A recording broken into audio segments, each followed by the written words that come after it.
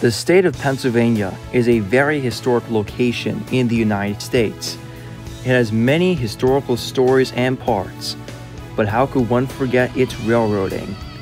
From the Pennsylvania Railroad to Norfolk Southern and Amtrak, the Keystone State is a very popular place for the world-famous Horseshoe Curve. In celebration of 300 subscribers, I decided with my friend Commanding Officer Kanawa that we would meet in Altoona, Pennsylvania.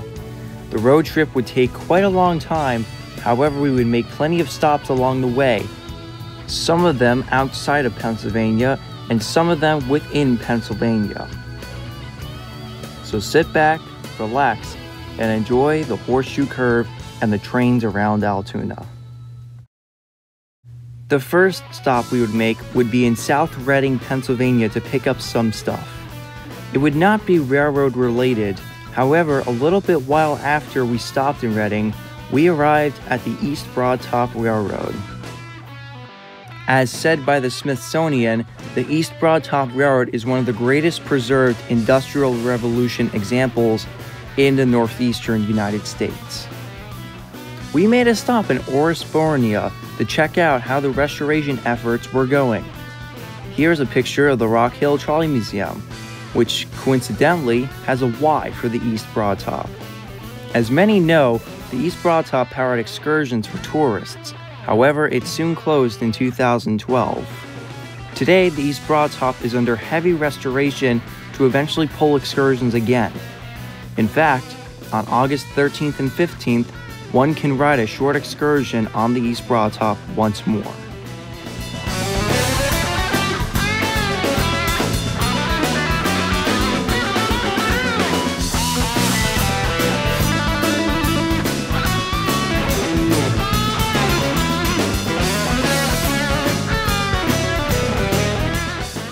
Here's a brief video of us following the line to Mount Union.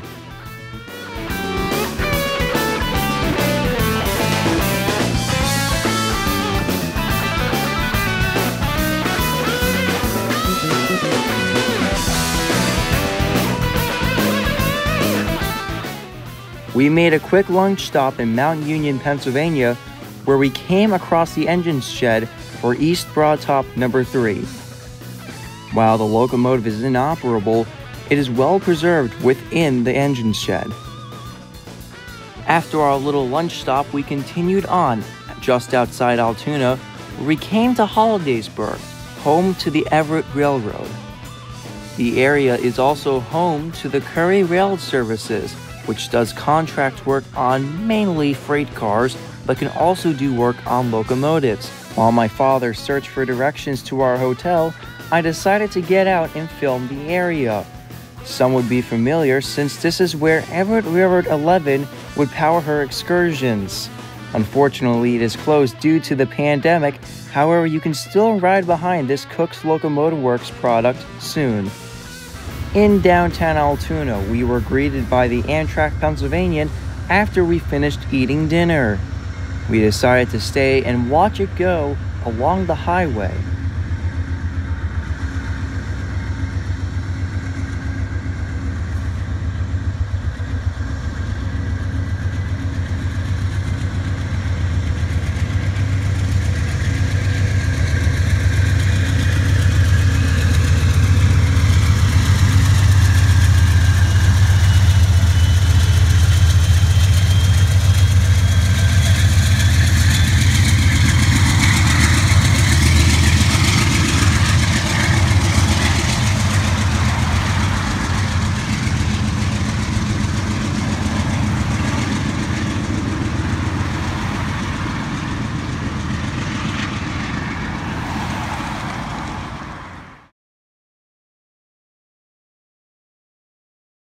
Friday morning, we were awoken to rain and just horrible weather.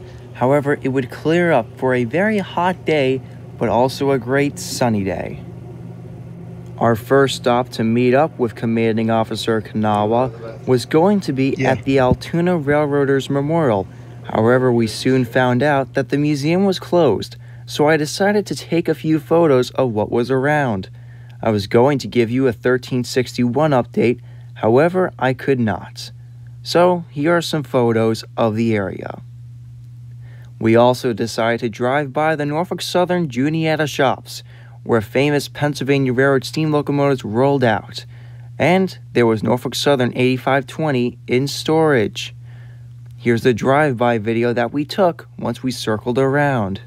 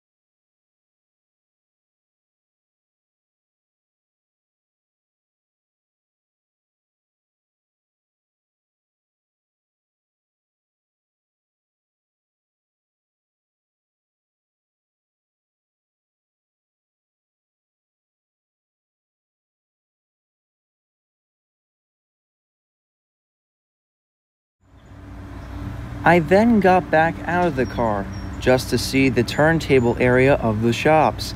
If you look closely, you can see Norfolk Southern 2102, a former Reading switcher now used as the shop goat. Finally, we arrived at the world-famous Horseshoe Curve. It was amazing to see what was there and just how well the grounds were.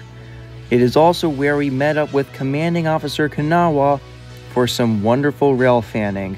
Unfortunately, we missed an intermodal while arriving, but here is some brief footage that I managed to take.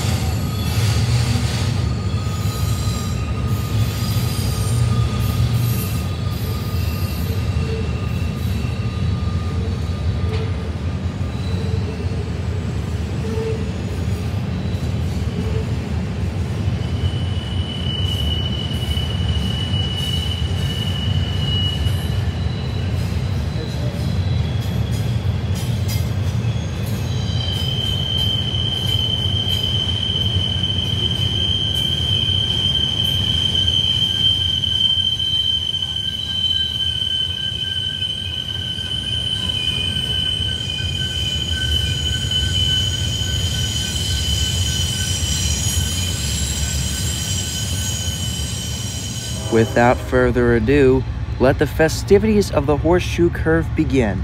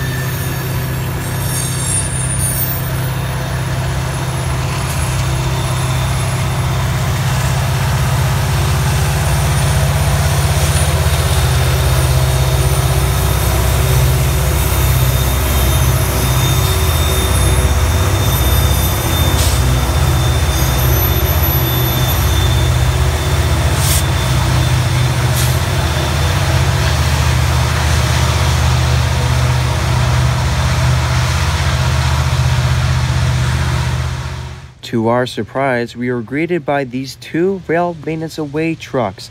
They weren't on the tracks, but they were going along the gravel.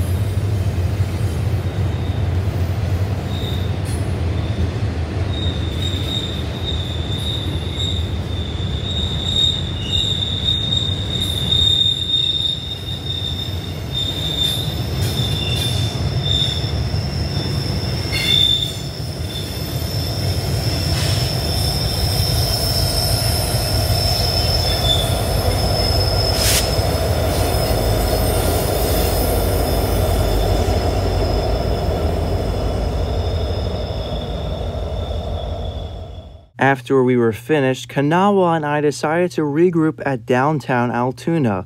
While doing that, my dad and I decided to stop by the old tunnels, which are notorious for their horn shows. Here's a brief horn show that me and my dad did while going through the tunnel. That's awesome. Unfortunately, once we got in downtown Altoona, the Pennsylvania was running 54 minutes late, so me and Kanawha decided to say goodbyes. Once we left, my dad and I decided to go to the Allegheny Portage Railroad National Historic Site. The Portage Railroad was known for its incline railroad accessibility. I was very fascinated about the entire thing. The tracks looked very interesting. As for the engine house, I could not go inside due to that they had just closed. Here's a look going downwards on the incline.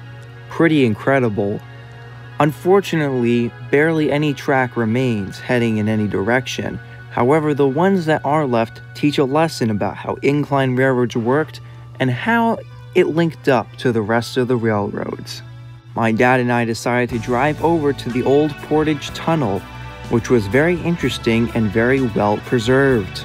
From Hollidaysburg to Johnstown, this little railroad has quite an interesting backstory and shows just how historic Pennsylvania really is.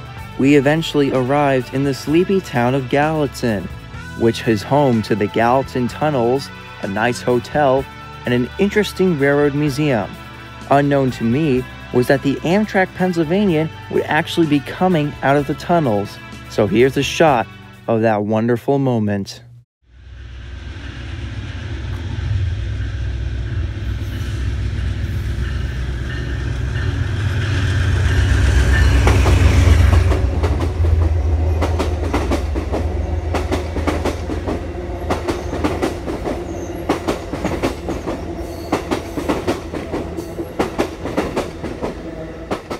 We eventually arrived at the Everett Railroad Claysburg Shops, which is home to number 11 and some of the railroad's excursion equipment. Here's a little look around.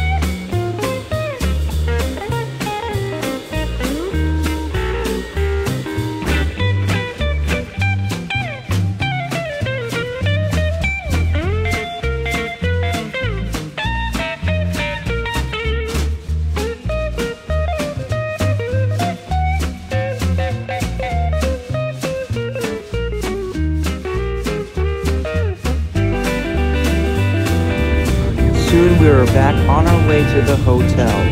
Unfortunately for me, this was going to be the last railroad experience outside of the car that I would get. After making a small stop at the Mallow Cup factory to pick up factory-made Mallow Cups, my dad and I hit the road home. Thank you all so much for watching. If you like this, please give it a like, and if you haven't already, subscribe. And a huge thank you for 300 subscribers. I don't know how many times I have to say it, but you guys mean the world to me, and I I just don't know what I would do without you guys. I'm amazed how far I've come in just over a year. However, the journey isn't over yet. This is Mr. New Jersey Transit, and I'll see you at the next station stop.